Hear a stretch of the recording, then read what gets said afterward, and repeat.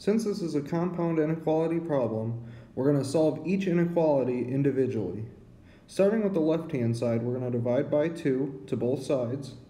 Then we're going to follow simple algebra, subtract 5, then divide by 3. Now the left-hand side is solved for.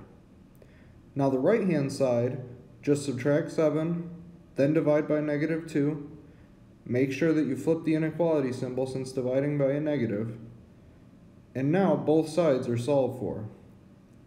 Since each inequality is solved for, the next thing is to see exactly what that OR statement means.